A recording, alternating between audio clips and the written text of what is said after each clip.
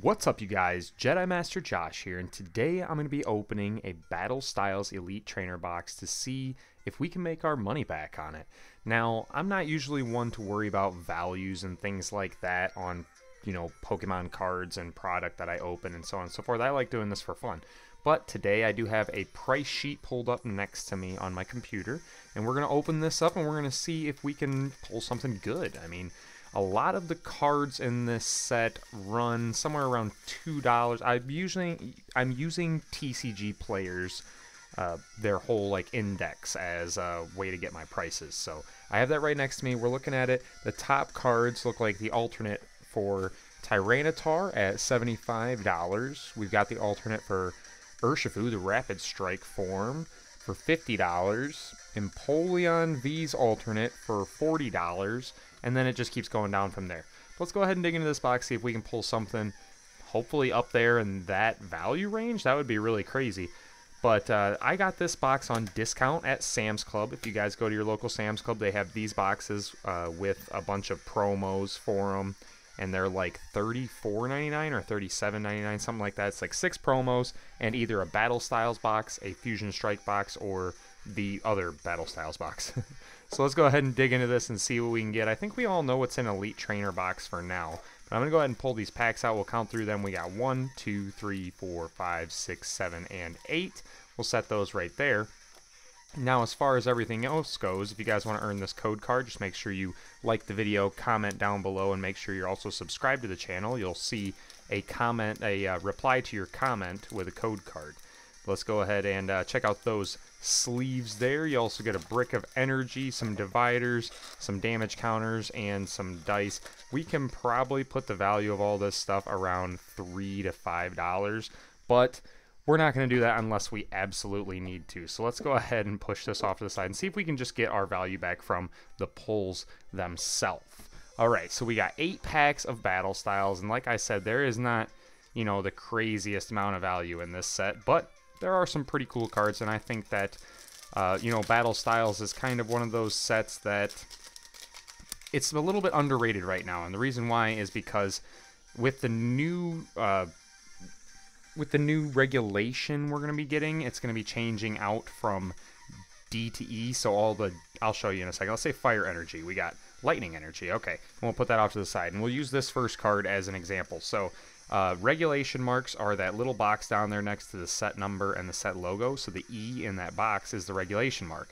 Battle Styles is within regulation for the 2023 TCG competitive season, and right here is one of the reasons why I'm saying that this is actually a pretty important set. Energy Recycler is actually a really good card, and this card is only a couple of cents right now. It's like 15 cents or 20 cents or something like that, but that's a really good card, and I can see its value going up in the future. And so we got Spearow, Onyx, Bellsprout, the reverse is a Stonejourner, and the rare is a holographic Crobat.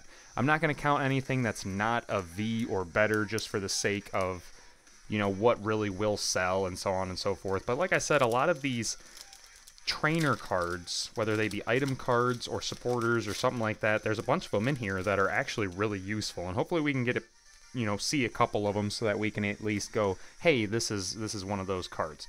But let's say Leaf Energy here. We've got a Fire Energy to start us off, or well, that's our second pack. But Fire Energy, we got Bruno, Mustard, Morpeko, Lickitung, Yamper, Scatterbug, Mr. Mime, Spoink, the reverse is a Victory Bell, and the rare is a Full Art Mimikyu V. Check that out.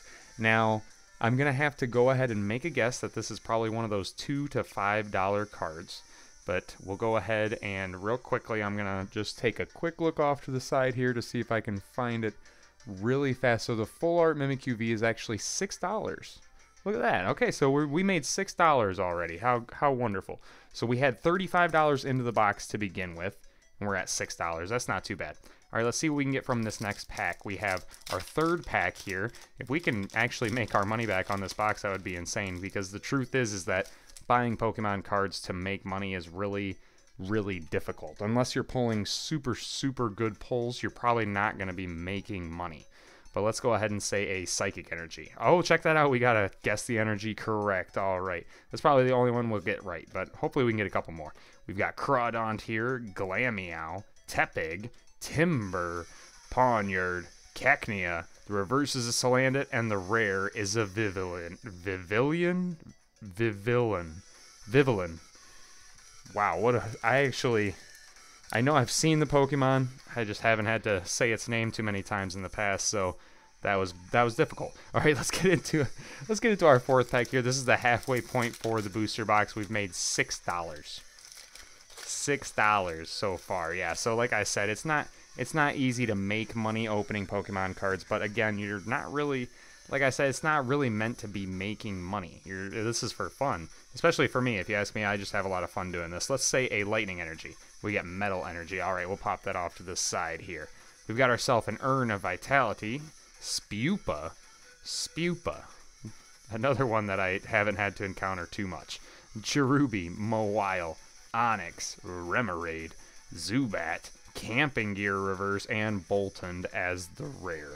All right, so I mean, so far I still think we're doing great with the full art Mimikyu. Honestly, that's a pretty rare card in my opinion. It'd be a pretty difficult pull if you opened up a box searching specifically for that card. I don't think you're gonna get it that easily. Not as easy as we did, but there you go. Here's a code card for you guys. We'll toss that off to the side. But just in case we don't come across some more of these important trainer cards I was talking about, a couple of them would be Tool Jammer, and I was going to guess Water Energy, so we're just going to count that one. No, I'm just kidding. All right, we got Fan of Waves, Dottler, Doublade, Honedge, a little bit of a de-evolution there, Houndour, Frillish, Silicobra, Bruno as the reverse, and the rare is an Aegislash. So Bruno there is a somewhat okay supporter, I would say. Not the greatest, but a couple of the other item and trainer cards that I was talking about would be like Tool Jammer. Tool Jammer is going to be incredibly more useful as time goes on because VMAXs are still useful in the TCG, you know, in play, but the thing is that as V Stars make their way onto the field, they're going to need ways of taking out VMAXs, and one of the best ways of doing that is with a choice belt. Let's say a Dark Energy. Oh, check that out. We cast 2 of them in this video. All right, that's not too bad. That's probably one of the best we've done. But yeah, so if you have a Tool Jammer, then a choice belt doesn't work. So that can make like Arceus V-Star a little less capable of doing a one-hit knockout to your, say, Mew VMAX or something like that. But let's see what we get behind this Murkrow. We've got a holographic Sandaconda. Probably coming in somewhere around 20 cents. But let's go ahead and put that off to the side. But we're not counting those. We're only counting the stuff that could actually sell. So in my opinion, that would be like V's, VMAXs, things like that. Let's go ahead and see what we can get here. We have ourselves a code card for you guys. This is actually our second to last pack, so wish us some luck, hopefully, in one of these final packs here. Get some last pack magic, or second to last pack magic, maybe even. Let's say a, what have we not said? Fighting Energy? We got Grass Energy. Shout out Unlisted Leaf with the Leaf Energy there. We've got Urn of Vitality, Girder, Seadra, Murkrow, Bronzor, Bellsprout, Electabuzz, Gligar, Cacnea as the reverse, and the rare is a Mr. Rime. Mr. Rime, you gotta love him, right? Alright, we're digging into our final pack here, you guys. Let me know in the comments, do you think we got even close to making our money back? Do you guys like Battle Styles? And what do you guys think about all the trainer cards that I've talked about, or if they will become viable in this next rotation? I mean, the rotation's basically here. It's just a couple of weeks or a couple of months away maybe at the most. But let's see what we can get here from our last pack. There was, let's see if we can think of the other cards from this set that I was talking about. We had the Energy Recycler, let's go ahead and guess a Lightning Energy. Well, check out 3 energy guesses for this video. Awesome, fantastic. All right, we got Phoebe, Carnivine, Fearow, Pawniard, Cubone, Remoraid, Fomantis, Slowpoke. The reverse is the Galarian Mr. Mime, and the rare is a Lurantis. Alright, you guys, looks like the only pull we got from that box was going to be our Mimikyu V full art, and like I said, the value that it shows here on TCG Player is $6.70. So $35 turned into $6. There you guys go. If you guys thought you were wondering if you could make money opening Pokemon cards, the truth is it's incredibly difficult. But like I said, with this set specifically, I think that there's a chance that it could do better in the future. And that's the thing about it, is as long as a set is useful in either play or if it has a bunch of really sought after cards in it, then you can potentially make money. Thanks again for checking out this video, you guys, and I will see you in the next one.